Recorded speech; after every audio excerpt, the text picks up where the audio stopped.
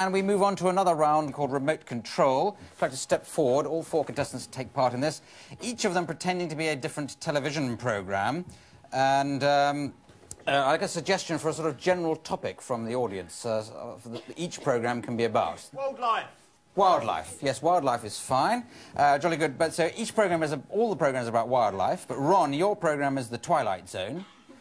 Griff, you're in at the deep end. Paul, you're introducing points of view, and John, you're in Tutti Frutti. Okay, now I'll just buzz between the four of you, as though I was using my remote control at home, discovering you're all dealing with wildlife. Starting with you, Paul. I've got a letter from a badger somewhere in Cheshire. The badger says, why can't we have more wildlife documentaries on television starring me and my family? Well, I've spoken to the higher-ups of the BBC, and they say that we are planning a series on badgers starring Bobby the Badger, who unfortunately doesn't live in your set. John. There's a wombat just crawled out of that Dundee cake, Miss Toner. I don't know what you're talking about. There's no Dundee coat over there at all. It's stoating everything. It certainly isn't stoating now. Just put it down over there. I'm telling you, sorry, Danny.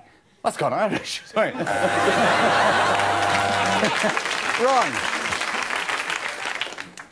Imagine a man who lives in New York City who thinks he's a lion. Everyone treats him as if he's in Nairobi. He's not in New York. He's not in Nairobi. He's just crossed the border into the Twilight Zone.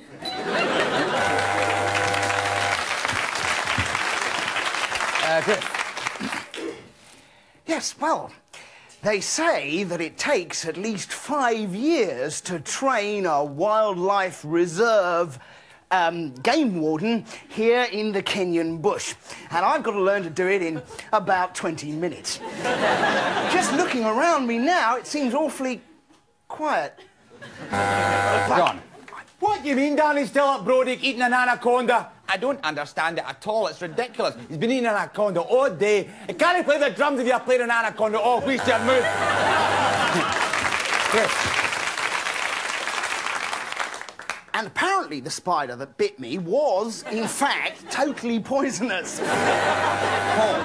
And I've got a letter here from an ostrich somewhere that says Paul Daniels is crap. Ron. I know, honey.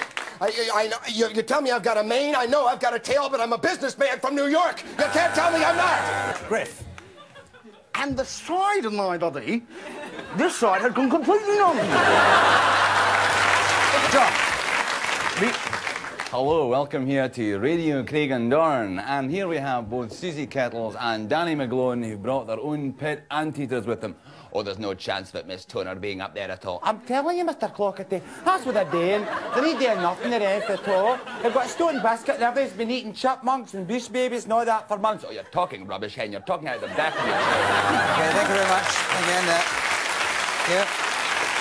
Now, that was a...